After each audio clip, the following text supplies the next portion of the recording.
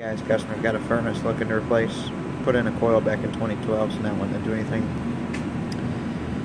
Turn draft, which goes into a plaster ceiling, which I'm assuming is probably 2 floor joists long.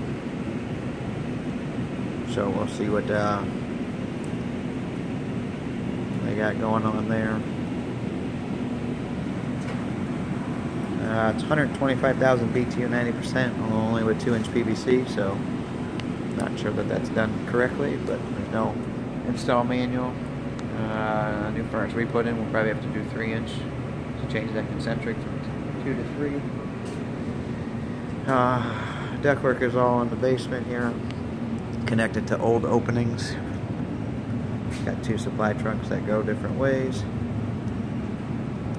I'm not sure on the coil if it's actually blocking airflow the way it's set up here,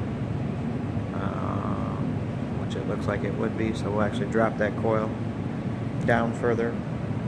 But they have a 5-ton drive on a 20, I think it was like 20 by 20, 16 by 20 opening, so not a very large opening. 4 drain runs across over to there. They got a door to the walk-up steps out back.